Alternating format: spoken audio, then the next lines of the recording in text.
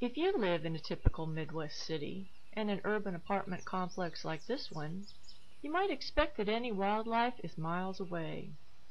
But a world of creatures may be closer than you think, as close as your own backyard.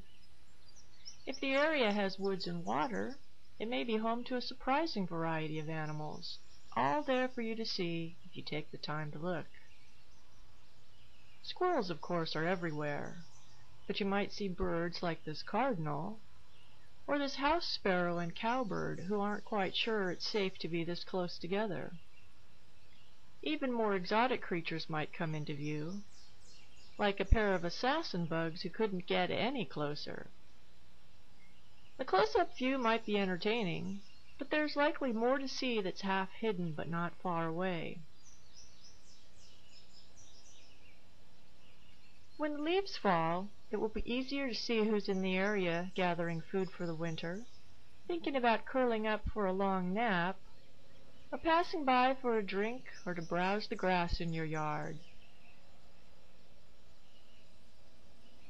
If you put out seeds and nuts, you'll have year-round visitors grateful for your hospitality, and every day will bring old friends or new acquaintances to your doorstep.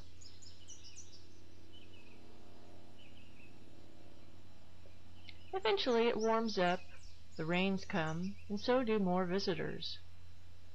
In the spring, you may think there's no need to put out nuts and seeds. After all, everything is green again, and there are plenty of bugs hopping around. But these days, birds can have a hard time finding enough to eat. And have you ever met a squirrel who would turn down a handout?